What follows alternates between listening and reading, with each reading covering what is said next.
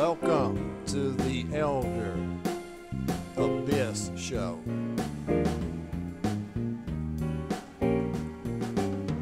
For talking videos, it's the place to go.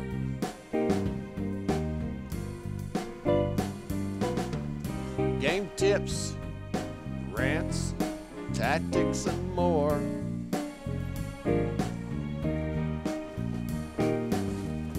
What you'll find here, you can never be sure.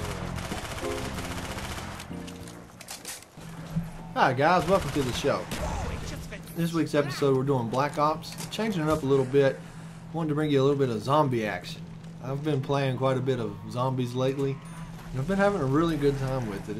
It's a lot of fun. It's a wonderful little addition to the game, and you can play it co-op with up to 4 people, and it gets crazy. The baseline zombie count is based on how many players are in the game. So when you've got a full 4 guys in the game, it gets out of hand. It gets plumb crazy. I mean, starting at about round 7, you've got more zombies than you typically want to deal with. But this game here I was running solo. Currently on level or wave 22, I guess, however you look at it. I just wanted to bring you guys a little bit of this because, like I said, I've been playing quite a bit of it lately, and I've been inviting various people off my friends list and some of my buddies to play this with, and I keep encountering guys that want to play it and have a good time playing it once they get started, but right out of the gate they're not real familiar with what to do and how things work in here.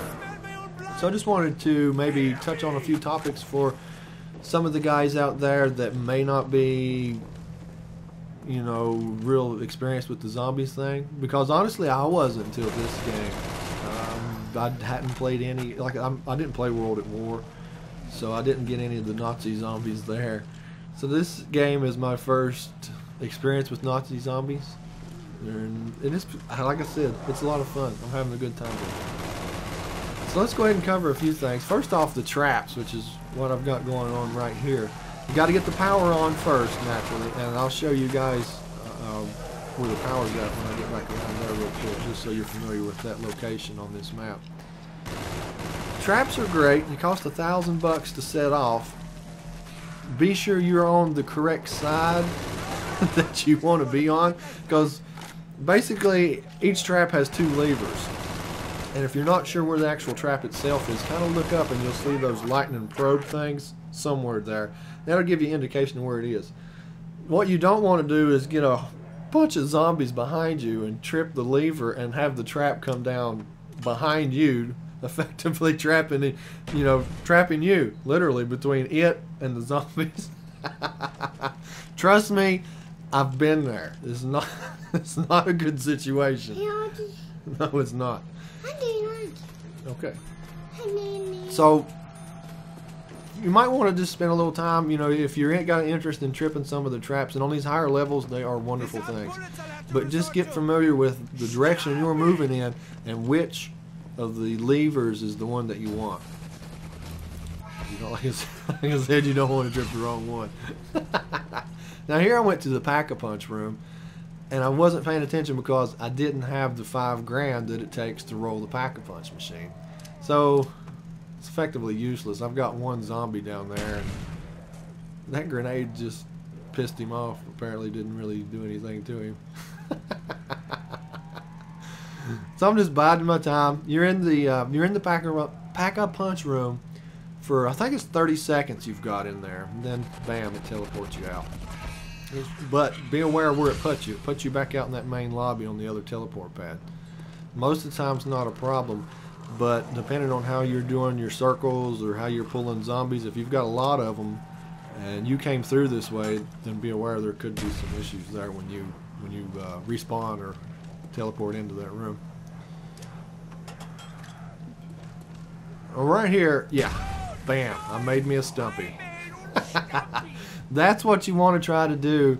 I start doing that, honestly, guys, pretty quick. I start leaving crawlers at about wave 5, 6, 7 in that neighborhood. what that does is it gives you time to go around and rebuild all your windows and doors and all that stuff. And it gives you some time to collect guns. I mean, I just like the little bit of breather, basically.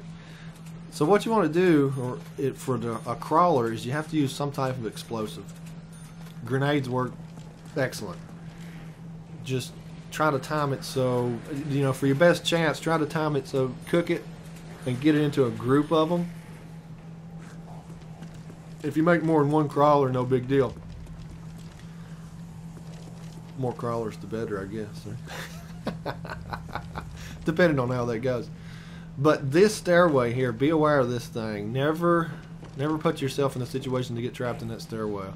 That is the death. And there's the power switch I was talking about earlier.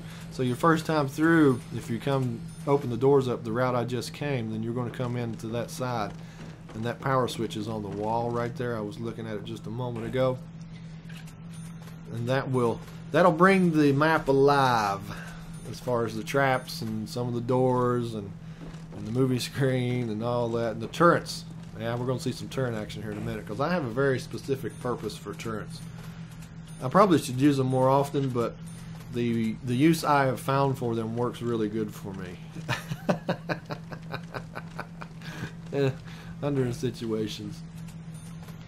So here I'm just taking a little bit of the opportunity, since I've got that crawler that's kind of just scooting along back there, rebuilding the doors. You don't get a lot of money for rebuilding the doors, but what you do get is time.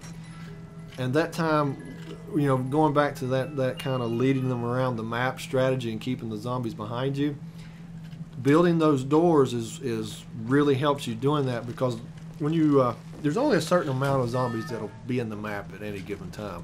Like I said, it's based on how many players are in the map. But let's say you got a big group of zombies behind you and you start killing them. Well, that opens up new spawns for zombies. You know, they're going to spawn in the room that you are currently in. So if you're, you know, just kind of leading them around the map, but that's cool. The problem comes up when you're doing that and they spawn in the room that you're in, and you don't have the doors and the windows built up to give you that extra couple of seconds to kind of glide on by. Next thing you know, they're in there on you and behind you.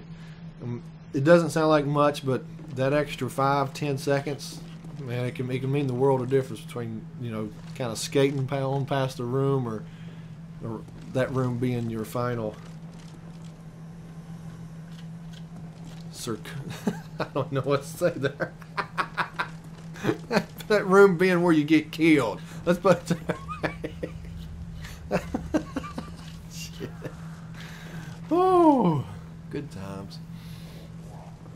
There's my Stumpy. You can always just jump over them. It's good. If you want to do it in style, you dolphin dive over them. That's always a good time. And this is the mystery box, all right. For anybody that's not familiar with that, you pop it. I think it's like $9.50 to open it, and you just get a random ass weapon. Got the HK. I think I've already opened it once. You guys may have noticed it before, and it gave me a ballistic knife. Seriously, ballistic knife.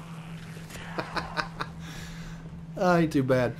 I got the dual wield. I can't remember the pistols now. One time last night, and I was out of ammo, so I took them, right. And then I hit the pack-a-punch room, and I thought, well, what the hell? I'll just pack-a-punch these two pistols, and at least I have something decent. Well, next thing I know, I had Calamity and Jane. It was like Christmas. Those things absolutely tore some zombies up.